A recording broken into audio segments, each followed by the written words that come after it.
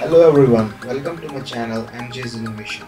Today I am at Indian Institute of Science, that is in Bangalore. The reason why I am here because today is open day of the institute that happens every once in a year and they conduct live experiments and demonstrations. So let's start.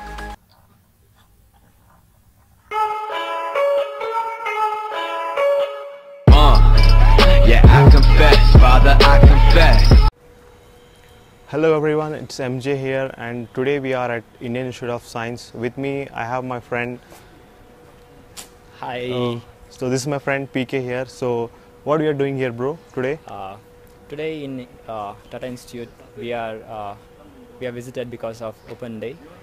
It is a day. It's the only day in a year where public, all general people, students, any guys are allowed to institute.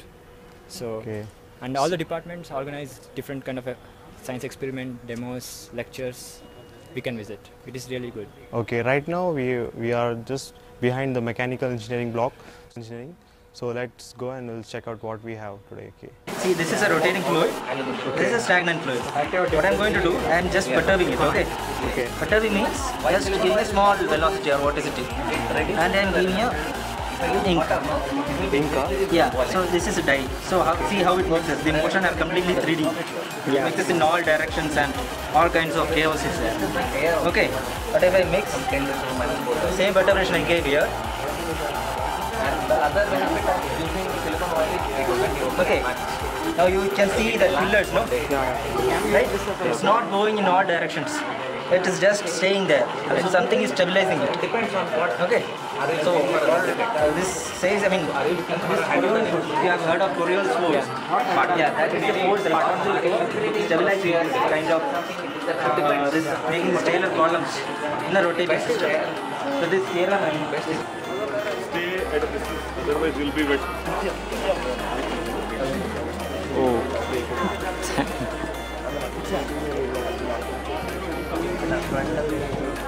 Okay. Oh shit. Anything you can fly, just any water. But it won't go straight if it is not conical in the top.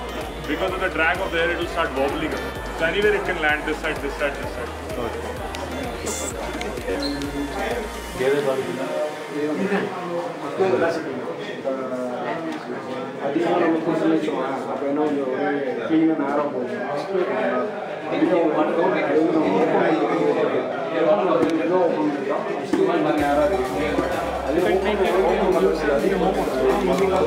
So as you guys can see after those experiments, now we are going to electrical engineering department. So let's see what we'll get to see here.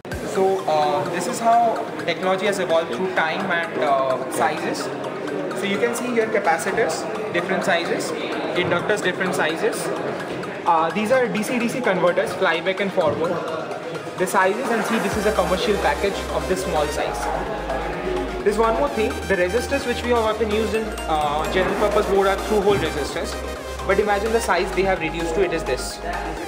Okay, these are called surface mount devices. So how are they used is, they are soldered like this. This is the surface mount devices. The advantage is you can populate both sides of the board with these devices.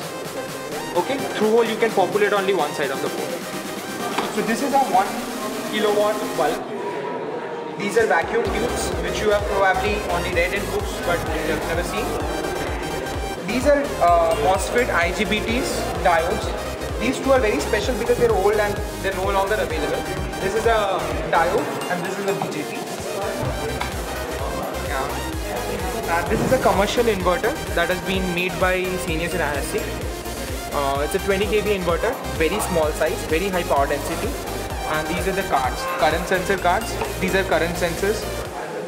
This is the protection card, this is the annunciation card, and these are the gate drive cards.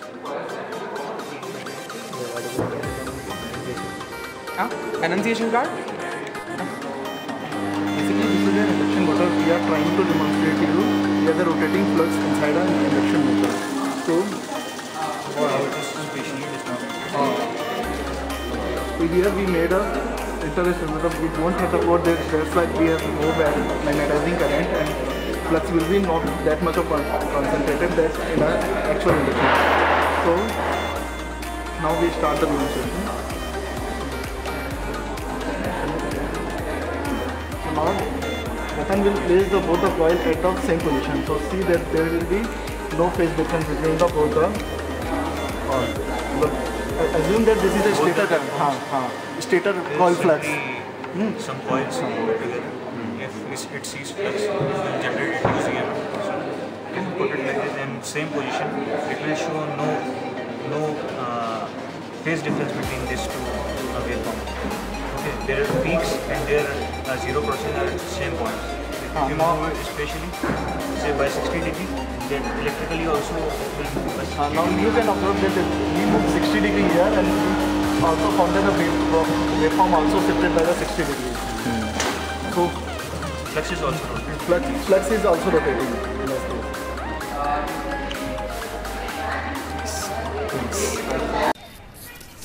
So guys, you can see we are just front of the main building of the IISc department, and yeah, you can just check it out, the building.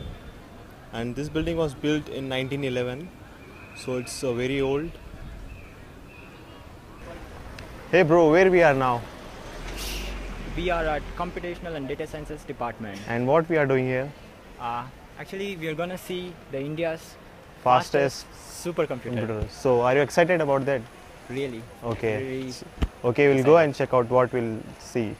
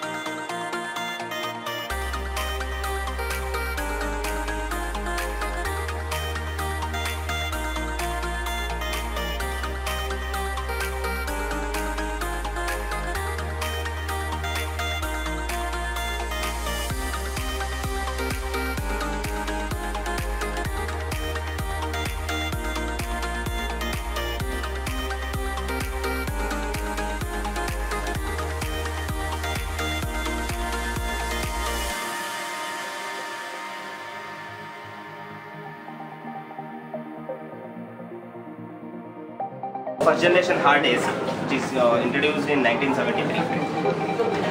Okay, and what is the maximum capacity we are using right now? Maximum in TVs. This is only 150 MBs of capacity. It's only 150 MB of capacity, which is around 130 to 140 user. User can use it, usable memory capacity. This is the inner part of the hard disk what we are using currently, the new generations. This is the magnetic surface, both the side is the magnetic disk, and this is the head part which is used for read and write the data. Right? How small it is? very compact. Yeah, it's a compact. And you can see in this is the magnetic disk.